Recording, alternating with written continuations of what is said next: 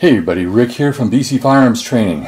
Today what I want to do is make some videos which will help students of mine and other students of the Canadian Firearms Safety Course pass the practical exam. This is basically study material for those students. If you are an experienced firearms user, you might find this material far too basic. And if that's the case, feel free just to go on to another video of mine or other videos. Now, if you are planning on taking the firearms safety course, then I do recommend that if you've never touched a firearm before, if you have very limited knowledge, that you watch these demonstrations. Without further ado, let me get down to showing you how to clear different firearms for the practical test of the Canadian Firearms Safety Course. Hey everybody, Rick here from BC Firearms Training, and in today's video we are going to prove semi-automatic firearms safe to the standard of the Canadian Firearms Safety Course. So we are going to do 4 different firearms today. The first firearm I'm going to demonstrate is the SKS. That is a very common firearm used in the Canadian Firearms Safety Course because it is so cheap. So the SKS is this firearm here. It is a semi-automatic rifle. The first thing I need to do is to check to see if there's any ammunition in this magazine. So I'm going to hook my finger right back against in front of this little tab here. Just pull it back. That will open up the magazine. Once the magazine is open, if there's any cartridges in there, they would fall to the floor. Now I'm going to close this magazine and open the action. And then I'm going to open the magazine again. At that point I can observe the chamber is empty, verify that the feeding path is clear, and then with my cleaning rod I will examine the bore, putting it down the muzzle and watching it come through the open action.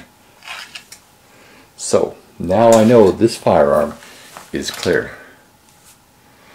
If the instructor then asks me to what ammunition this firearm discharges, I'll read that off of the side. 7.62 by 39, that's the name of the cartridge. If he says, please load 2 rounds and chamber 1 round of the correct ammunition, I will close the magazine, leaving the action open. As luck would have it, I only have 1 round of the correct cartridge. I will confirm that that is 7.62 by 39. And then what I'll do is I'll lie it on the magazine and then push it down until it snaps into place. At that point I will pull back on the charging handle and let go. Then I'll do whatever else the instructor asks me, and then on the ceasefire I'm going to go through the exact same procedure. Open, close, open, open. Observe, verify, and then examine the bore.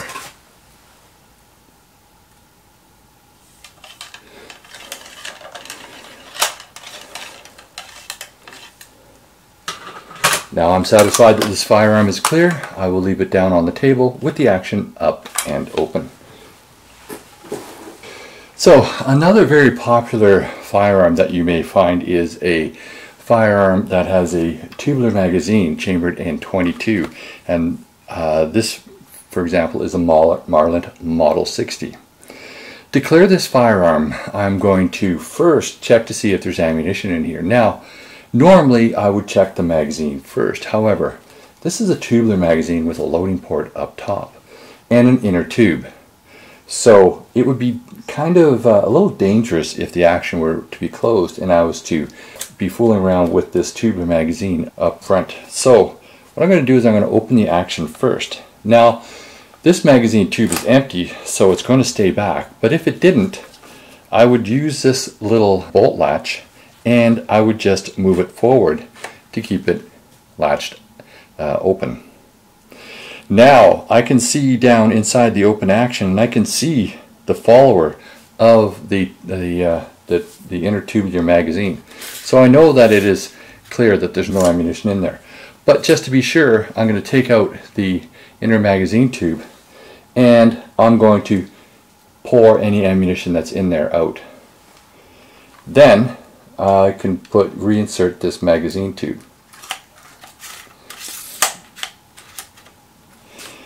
Now I'm going to observe the chamber, and I've already verified the feeding path when I checked the magazine.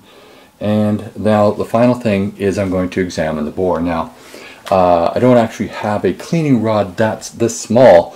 Normally what I do is I will feed a bore snake down it. This particular firearm, I now know that this firearm is clear. To load this firearm, I would load from the magazine tube up top. But I'm not going to do it with this particular firearm because this firearm does not like snap caps, so it would just get jammed. So we're not going to do that today. I'm going to move on to another firearm that is very popular, even probably more popular than the Model 60 Marlin. The next firearm I'm going to prove safe is the Ruger 1022, a very popular 22 caliber semi-automatic rifle. I'm going to pick this up, and the first thing I'm going to do is remove the magazine. So I'm going to press forward on this latch, take the box magazine out. Now I'm going to pull that back and press down on that lever at the bottom, and it will stay back.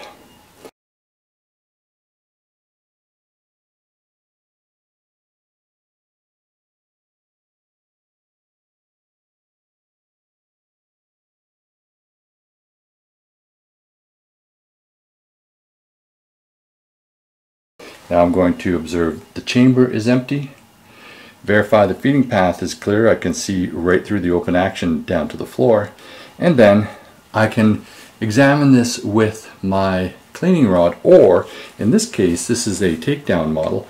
I can simply remove the barrel and observe the bore just like that. Then it is really easy to put the barrel back in. To do that, what I did is I just pushed forward on this little lever here and just twisted the whole forend and took the barrel right off. When I put it back in, I'm just twisting it back into place. And this firearm is now clear. To load this firearm, first off, I'll have to check the ammunition is the 22 long rifle. And now I'm going to take the magazine that I removed and charge the magazine. In this case, I will charge with 2 rounds, 2 snap caps. I will push down into the magazine and push them back. So push down on the flat part towards this little knob here at the back that sticks out, that little tab, and push them back. Now I will insert the magazine, push forward on this lever here when pulling back on the bolt, and charge the firearm. On the ceasefire, remove the magazine. Has 1 cartridge in there. Now I'm going to pull back on the charging handle, and because the snap cap didn't come out all that well, and press on the bottom of this latch here, keeping the bolt open. Now observe the chamber, that's empty, verify the feeding path is clear, and again I can remove the barrel, which is really simple to do on this firearm, and examine the bore visually.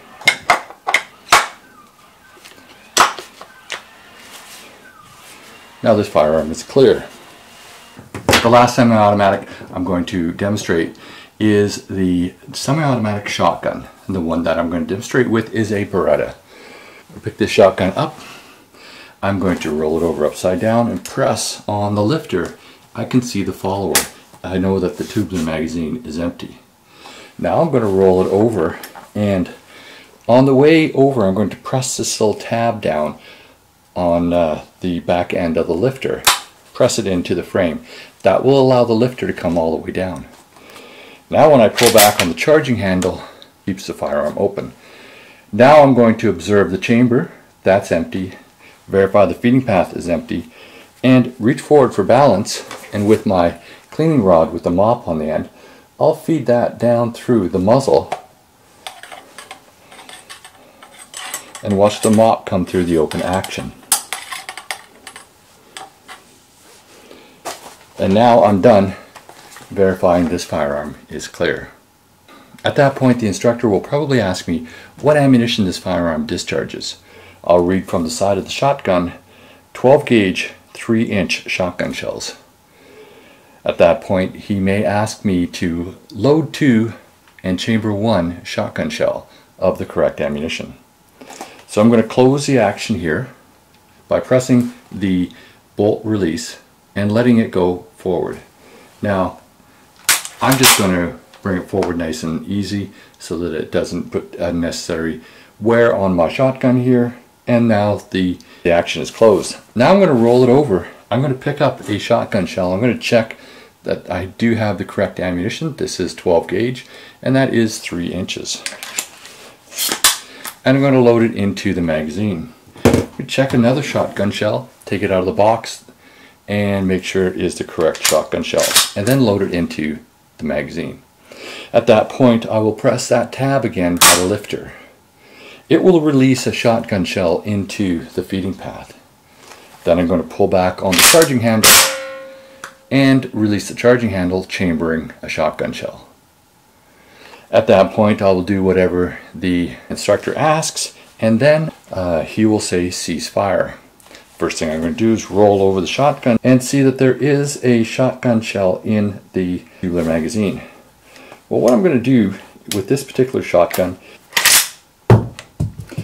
and press this on the back and then open the action. That will prevent the shotgun shell from the magazine releasing into the open action. Then I'm going to close that again by pressing down on the front of it. The shotgun shell is still in the magazine.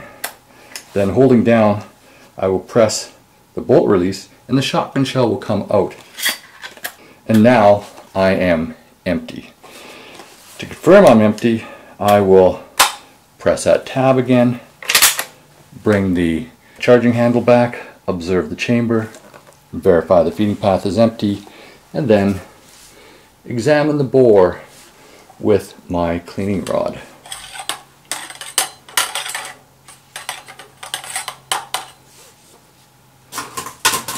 And I'm clear.